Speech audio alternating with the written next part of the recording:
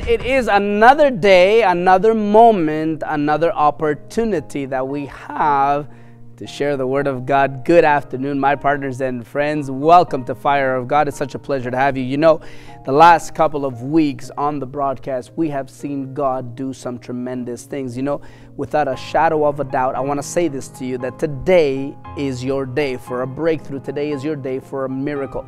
I know that it may sound, you may have heard it many times before that, but I want to tell you right here in this sanctuary, God is here.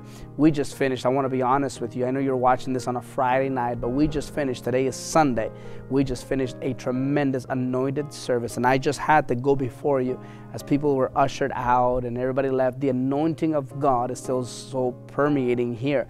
I mean, I still got the sweat coming down my face. The anointing of God is here.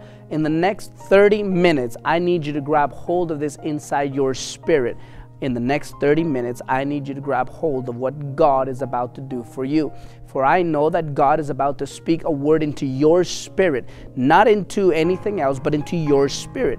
Because if it is revealed in your spirit, then it will be manifested in your physical reality. The Bible says in Hebrews chapter 11 that faith is the evidence of things hoped for, the evidence of things not seen. It is the evidence of everything that we do, everything that we see, everything that we touch. And I declare that today your spirit be full of faith. You know, Jesus in Luke chapter 5, he said to Peter, Simon Peter, throw out your nets and let's go fishing, in other words.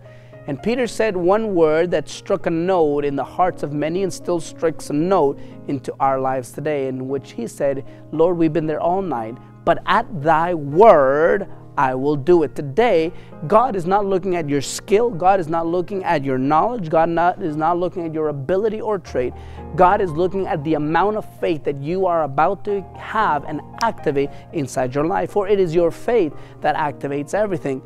Today, I want you to grab hold of your faith and activate it inside your spirit. I know that God is about to speak a word into your life for a word in season, a word that is about to give forth fruit. Not just any word, but a word that is about to lift you up, encourage you, and bring you to another dimension of God. If you believe it, thus you shall receive it. I want to remind you, my dear partner and friend, that even right now as you're watching this, there is a toll-free number right there on your screen. I believe that as you connect with that man or woman on the other side of that phone, I believe that God is about to do something, because the Bible does say that if 2 or 3 were to come together in His name, He would be there. So I want to encourage you right now to pick up that phone, dial that number. If you need somebody to pray with, somebody to come in agreement with, that phone number is available to you right away, right here, right now. Well, we're going to get into the Word right now, and I pray that even now your spirit is ready and receptive to hear what God has in store for you. Don't go anywhere. Watch this. Get your ready to faith activated, and we'll be right back. But I can tell you one thing, I know that you're in the right place at the right time to receive the right thing from your God. The devil thought you should have been in the hospital this week, but look at where you are tonight. The devil wanted to take your joy, but look at the smile that's on your face right now. Come on now. Listen, the devil thought that you were broke. The devil thought that you were out. But look at where you are today. You got a roof over your head. You got clothes on your back. You got food inside your belly. That means that my God has taken care of you. Hey! Are you ready tonight? Hold on a second. Listen, I can't release this till you're ready. Are you ready tonight? Are you ready tonight?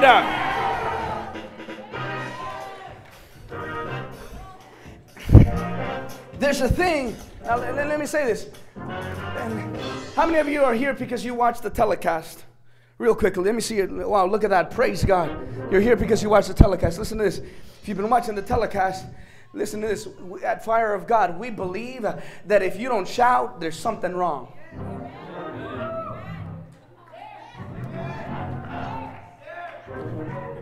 Some of you are getting the hang of this. Some of you are still thinking about the barbecue. Some of you are thinking, what's going on? But I said to you, if you don't shout, there's got to be something wrong. Because no matter how bad the devil gave it to you, my Jesus died on the cross not in vain. Oh, my. Hey. Listen. The devil came at you pretty strong. But I believe you're going to get the last shout in this house here tonight. The devil wanted to kill you. But I believe you're going to leave this house and you're going to say to the devil, is that all you got? See, the devil wanted to take your finances, but by the time you leave tonight, you're going to turn around and say to the devil's crazy. He thought he was going to take me out without. But devil, you're going to tap. Listen, hold on a second. You're going to have to turn around and tell the devil, you're going to have to try a little bit harder than that. Because my Jesus.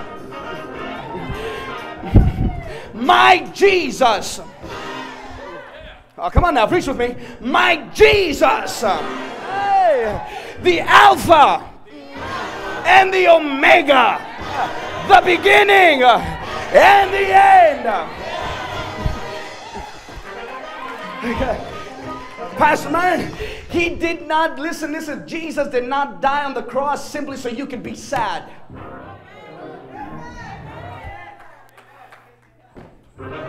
He did not die on the cross simply so you can claim defeat.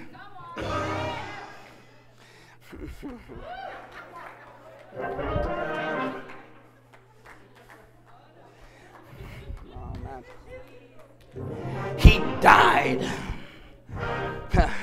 so I could have victory. He died so you could have a smile. He died so you tonight can look past your adversity, look past your pain, look past your trials, look past the circumstances and declare, I got victory tonight. My God has given me.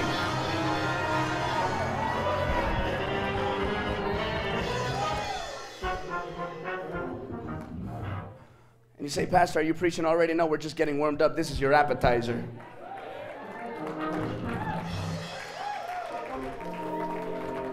My dad used to say to me, he said, son, you can't have the meat, you can't have the main course unless you have the appetizer. But see, after the main course, something very special comes that everybody looks forward to. And it's not paying the bill. It's a thing they call dessert.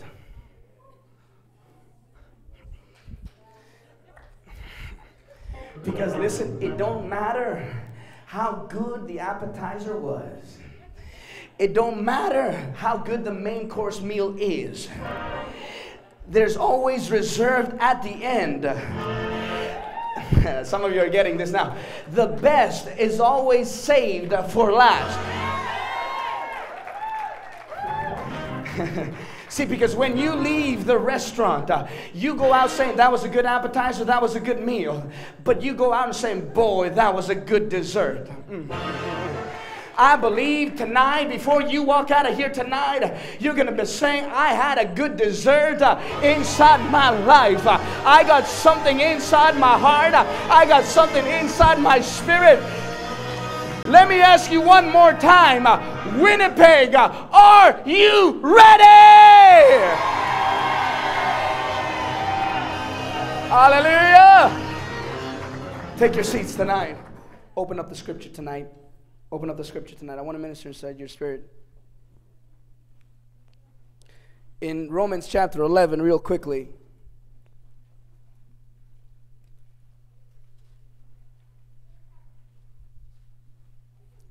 Romans chapter 11.